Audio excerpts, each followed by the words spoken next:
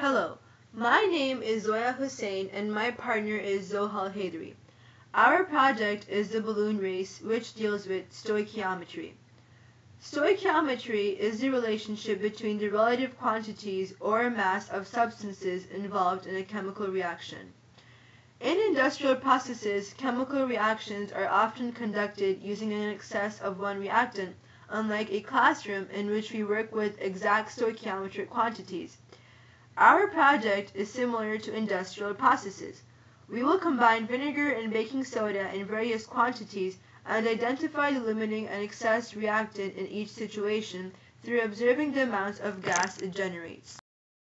Materials that we used in this project were a balance, 6 flasks, 6 weighing dishes, 6 balloons, a graduated cylinder, a funnel, spatula, permanent marker, sodium bicarbonate, which in our case is baking soda, and vinegar in substitute of acetic acid.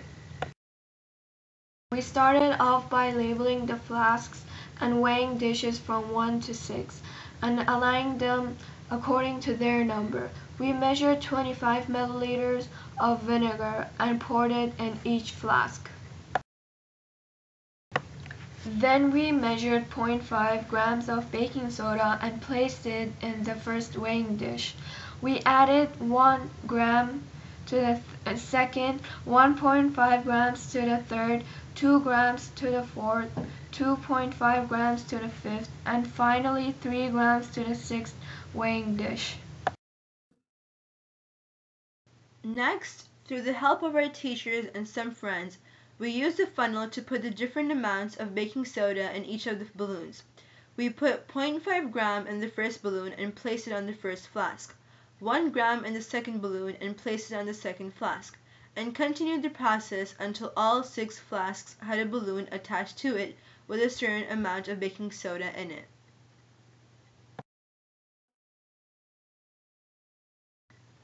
In our final step, we poured the content of each balloon into each flask and observed the reaction that took place in the balloons and flasks.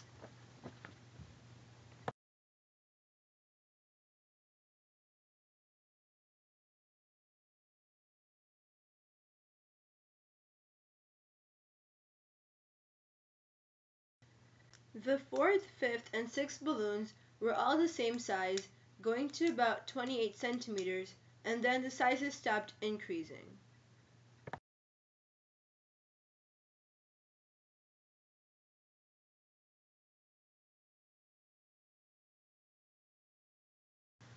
We observed that as we combined more baking soda and the vinegar, more carbon dioxide was emitted, and therefore the balloon that was attached to each flask would become larger.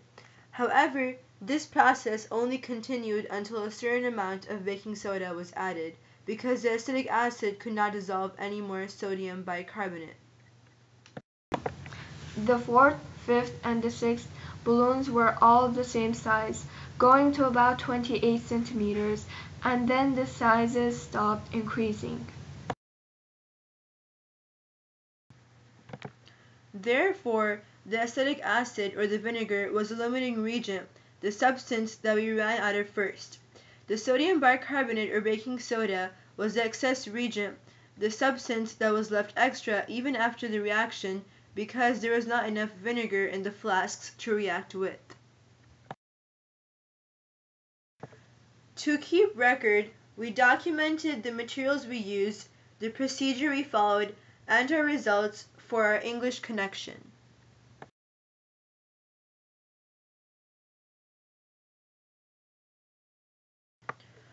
For our social studies connection, we researched that in 1792, Jeremias Benjamin Richter was the first to propose the law of definite proportions, and he later came up with the term stoichiometry. He discovered that the ratio by weight of the compounds consumed in a chemical reaction was always the same. Later on, Antoine Lavoisier found that the total mass of the products is equal to the total mass of the reactants and called his discovery the law of conservation of matter. Furthermore, this law was thoroughly studied by John Dalton, and he created the atomic theory. Stoichiometry was itself an amazing system and led to various